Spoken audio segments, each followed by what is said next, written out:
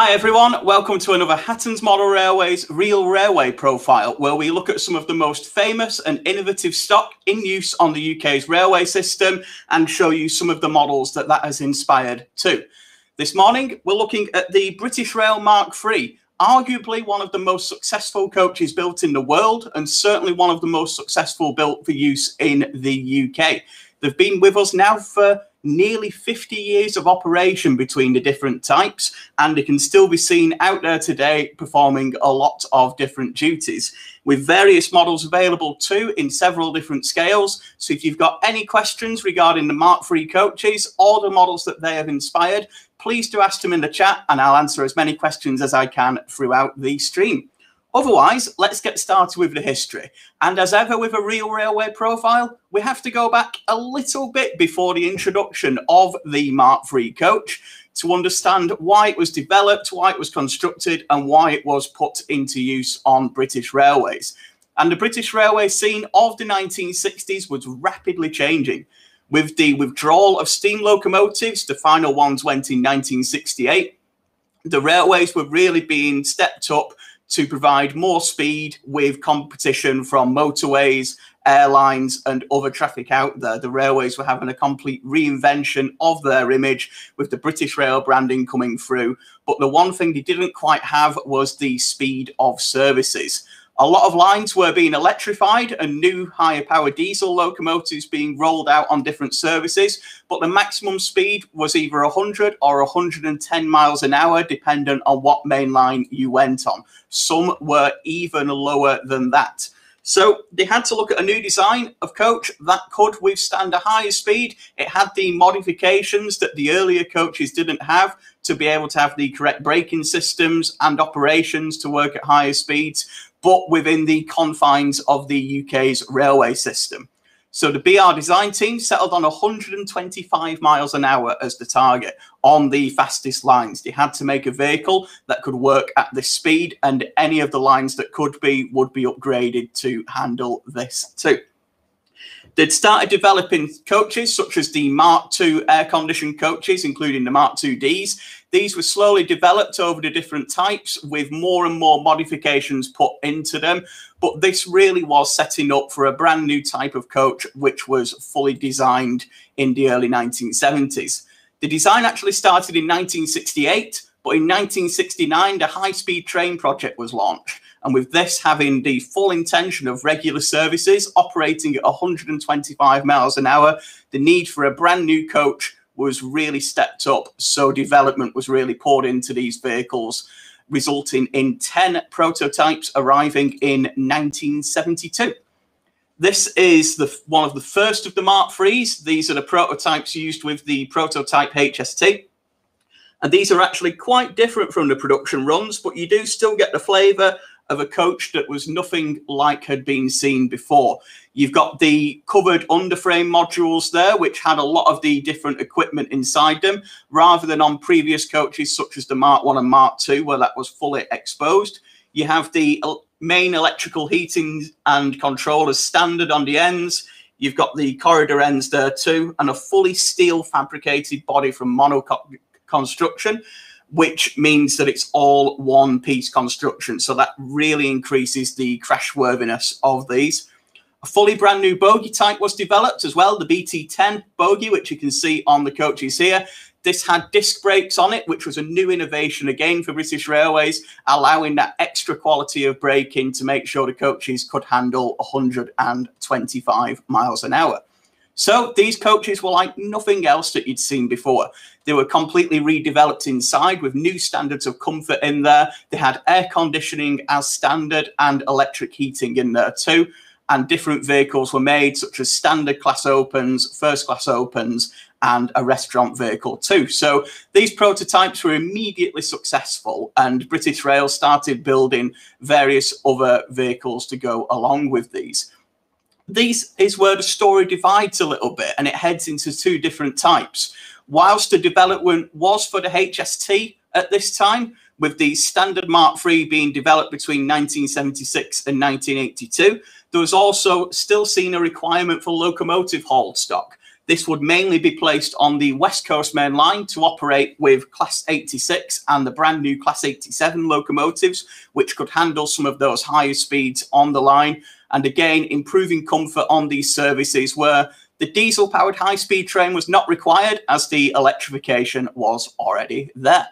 So these were introduced as well. These are known as the Mark III-A coaches, and these differ from the HST hauled variants in two main ways. There's a lot of the styling and the interiors that are the same. However, these have end buffers, so they can hook up to conventional locomotives and other hauled rolling stock. And the electrical systems are different too, with these designed to get their electric supply for running the lights and the various air conditioning and auxiliary functions from the locomotive they are plugged into, rather than a generator on the HST for the high-speed train hauled vehicles. So these coaches were started to be introduced in the late 1970s. Most of them were paired up with the high-speed trains, being introduced into the west of England, the East Coast Main Line, and other parts of the UK too, slowly but surely throughout the 1980s. And do check out our high-speed train profile video on YouTube or Facebook if you want to hear more of that story. The Mark III-A's mainly stuck to the West Coast Main Line in this time. You did occasionally find them elsewhere, but they really started to get their name known for being paired with the high-speed electric locomotives that were coming through. We can see here the 1980s, a slight brand change again, heading into the intercity era now, where BR really started to capitalise on the different types that you can see here. So this starts coming through there then. You'll also spot that there's a Mark I brake in there too. These were upgraded to work with the Mark III coaches, but they did limit them on the speed as did the Class 87. So they couldn't quite make the full 125 miles an hour on the West Coast, but they did get up to 110 miles an hour with an upgraded route, locomotive and a brake coach there. It's quite interesting that in the original batch of Mark III's, there wasn't actually a brake coach vehicle built. But British Rail did start to see some opportunities with the Mark III design. It was proving hugely popular with customers, both as part of the HSTs and as part of the conventional loco hauled stock too. So the design was changed and implemented in different areas of BR too. Some of the aging sleeper coaches based on Mark I designs were replaced throughout the 1980s with sleeper coaches built to the Mark III design with separate compartments, pantries in there for supply of customers in there too. These were used all across the UK for a while on various different sleeper trains, but heading into the 1990s, they were mainly focused on what is known as the Caledonian Sleeper services from London to the Highlands of Scotland and, of course, Glasgow and Edinburgh, and also working down on the Night Riviera from London Paddington to Penzance. Indeed, you can still see some of these Mark III coaches working with Great Western Railway on these sleeper services out there too. But we've not quite told the story yet. We're still working our way to the total of 848 different Mark III's that were constructed. We've got a couple more to go, and these are the Mark III-B vehicles. So these were introduced from the 1980s onwards. So we're talking 1985, 1986.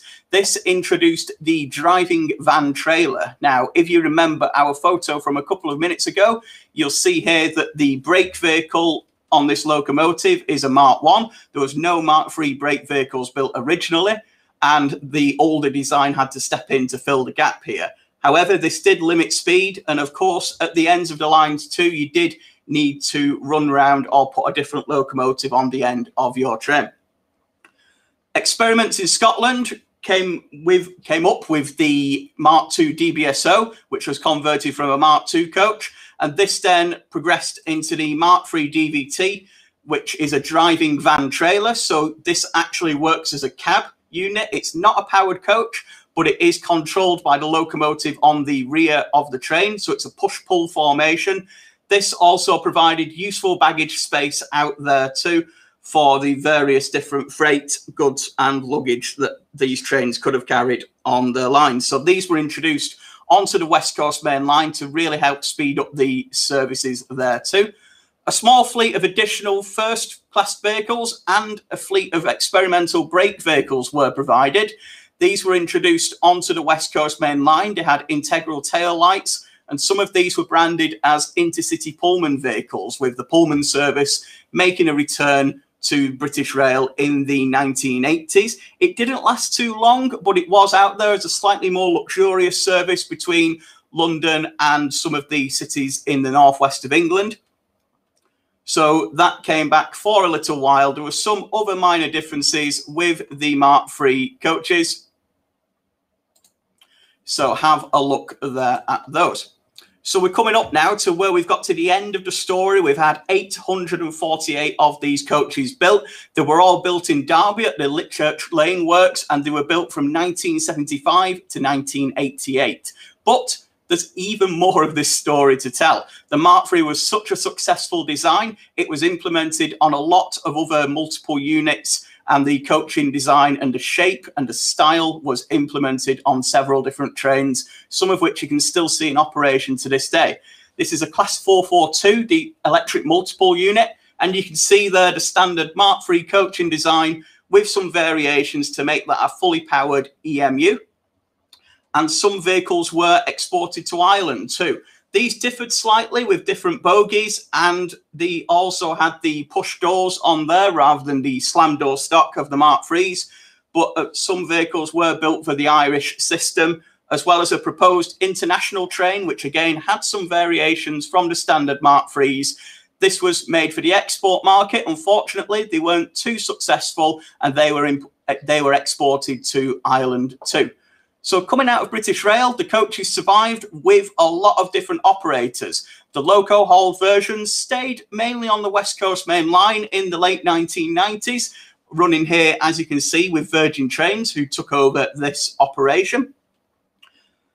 Once the Virgin Pendolino had been introduced in the early 2000s, the Mark III loco hauled stock started to disperse itself around the UK, with several former Virgin Trains locomotives and coaches heading over to East Anglia, running on services from London to Norwich. Indeed, they were only withdrawn this year from that service, so they did last quite some time.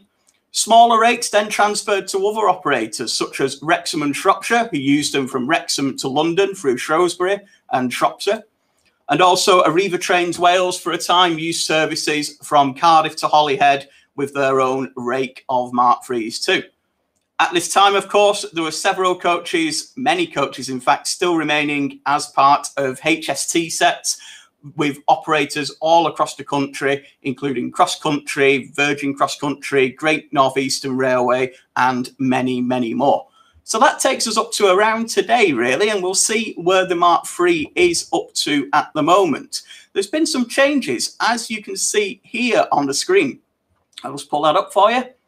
You can see that a lot of the Mark IIIs, those in use with Great Western Railway, Cross Country, and ScotRail, have now been fitted with plug doors, similar but not quite the same to that trialled on the Irish rail stock a number of years before. This is to improve the access to them, and they have also had a full refurbishment of the interiors, but these coaches still remain in service today. We can see there one of the Chiltern Railways examples. So it's still got that classic Mark III design. This is one of the ex-loco hauled coaches. Still is loco hauled by a Class 68 usually, but it has been fully refurbished with modern interior and the plug doors that you can see there. A top tip, if you're looking at your Mark IIIs and you want to know which type is which, if it's a loco hauled type, it will have buffers, but also the number, the 5-digit tops number that you see there will start with a number 1. If it's an HST coach paired with a high-speed train, it will have a number 4. But another way to see the difference is you can see the buffers on the coach there. And looking at this HST coach, you can see that that's just got a Buckeye coupling for coupling up to other HST coaches, and there are no buffers between the different vehicles. So it's still possible to see the Mark IIIs out there on services today. They are nearly 50 years old, as we've mentioned, but a lot of the more modern colour schemes, including the Cross Country that we see here, do still have the refurbishments carried out on them. It shows just how successful a design these coaches are. And a couple of other last little places that you wouldn't quite expect to see a Mark III, but I'll show you all the same.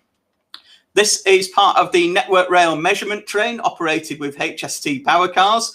So these Mark IIIs go around the country testing different parts of the UK's railway system. These are heavily adapted and modified coaches, but still the basic successful Mark III design. And last but not least, if you've got power, but you need a little bit more power, why not make your Mark III into a generator coach? These were ex-sleeper vehicles withdrawn in the 1990s, designed for use towing Eurostar units across the UK on international services. Unfortunately, they never took off, but the generator coaches can still be seen out there performing several other different duties on the UK's railways. There weren't too many of these, but I really wanted to show you just how diverse the history of the Mark III is. Starting off as a simple coach design, it then works as part of the high-speed train. There's also vehicles in the Royal train too. The Queen and Prince Philip have their own Mark III coaches. So if that doesn't tell you how good a design it is, if it's good enough for royalty, it's certainly good enough for us modelers. I'd say so anyway. And you can still see these with several operators across the UK, and I really would recommend taking a closer look at one of these coaches to understand their importance as part of the UK railway history. Anyway, enough about the actual vehicles. Let's talk about the models. And we've got some great ones here that are available right now. Either some of the older models you can check out on our pre-owned listings if you follow that link in the description, or every model I have here is available new right now too. And there's some fantastic models with a lot of detail. Heading back to the start of the story, Hornby introduced their first model back in the 1980s. And whilst it was a fantastic model for its time, it was quite quickly outdated. It was shorter than the actual Mark III design. The Mark IIIs in real life was 75 feet long, which was over 10 foot longer than your standard coach of the time.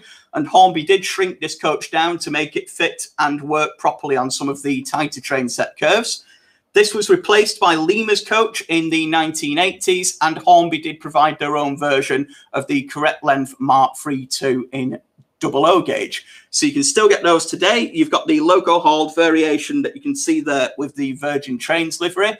And this year they have introduced the sliding door coaches. So those of you who are really up to date with your Mark III modelling can pick up these right now in some of the popular liveries that pair up with the HST power cars out there. So whether you want the loco hauled versions or the HST versions, Hornby's coaches are a great way to look at, starting at around £30. So a really good bargain price for a lot of detail there too.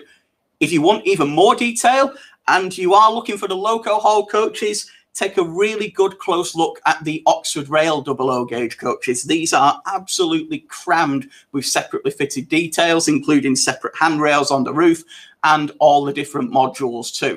At the time of this video, Oxford only produced the loco hauled variations of the coaches, but there are quite a few liveries there, including the original BR Blue and Grey from the 1970s and 80s, the ScotRail livery used on the push-pull services with Class 47s between Glasgow, Edinburgh and Aberdeen, and also the coaches as seen on the West Coast Main Line throughout the 1990s. But if you want a really detailed model and you've got the locomotives to haul them, I would strongly recommend a look at the Oxford Rail coach that we see here. Anyway, N-Gauge modelers, it's time for you. Dapol have brought through many, I couldn't even list how many variations, there's so many, of the Mark III coach through for their models. We've got the loco hauled variations, we have the HST variations. All your major types of coach are there. You've got the buffets, the restaurant cars, first opens, trailer opens, the whole lot are available in a huge amount of different liveries, covering right through from the early days in the blue, grey and the intercity loco haul coaches up to the current day, even 2020 liveries such as the East Midlands Railway coaches that you can pick up right now. There's so many to talk about there. I'll be honest, I haven't got time to mention all the liveries, but the three I've got here are the First Great Western from the 2000s, the Dynamic Lines as it's known as, Grand Central, who still are a private operator running between London, Sunderland and other destinations in the northeast of England, and of course Great North Eastern Railway, who operated the East Coast Main Line in the early part of the 2000s. So If you are a modeler from 1970 onwards, I can't understand if you don't have a Mark III already. There are so many different opportunities, unless you are running a purely freight depot. But even then, there are vehicles such as the test train, which may head into those depots at time. And the research department of British Rail had one of these coaches too, which appeared in some unusual locations.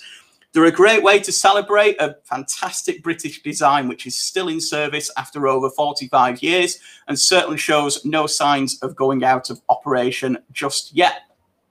So do have a look at the models we've got available right now. I really encourage you to read further into the history of the Mark IIIs. There is so much more I've not been able to say on today's stream, but check out various great websites on the internet and books out there too.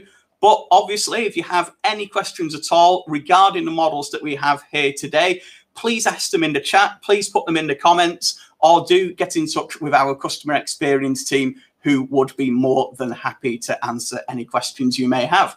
Otherwise, I hope you've enjoyed today's Real Railway Profile. If you have, don't forget to check out more videos like this and subscribe to our YouTube channel and like our Facebook page for all the latest model railway news and our SkillsCast session videos too. I'll let you have one last look through some of those images, but otherwise, thanks again for watching and I'll see you next time. Goodbye.